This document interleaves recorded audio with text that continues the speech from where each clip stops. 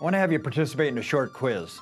Let me see how long it takes you to figure this out. This thing is reddish-brown in color. It weighs about 3.5 pounds. It's responsible for approximately 500 different functions. It's the largest internal organ and gland in the body.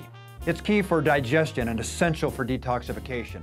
It's the only human organ that is naturally capable of regenerating its own tissue. Everything you eat, drink, or medicate with passes through it. It stores nutrients like vitamin A, D, B12, and glucose. Symptoms only develop after extensive damage is done. And finally, it rhymes with river. How perceptive of you. Yes, it's the liver. Seriously, without it, you die.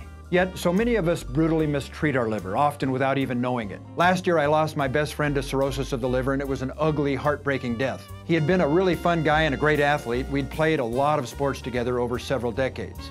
He was 62 years old at the time of his death, but looked and felt 100. I know you're thinking with cirrhosis he must have been a heavy drinker.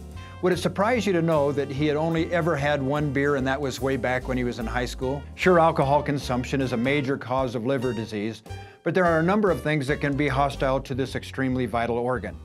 Here's a short list of some of the more common culprits. I've got to say it again, alcohol, but NSAIDs, over-the-counter pain pills, especially those that are acetaminophen-based, like Tylenol, and to a lesser degree, ibuprofen products like Advil and Motrin. Some of the stronger, more specialized antibiotics like tetracycline, as well as prescription meds that contain steroids, codeine, and anti-depressants like valium. Statin drugs, which are those that are prescribed to control cholesterol.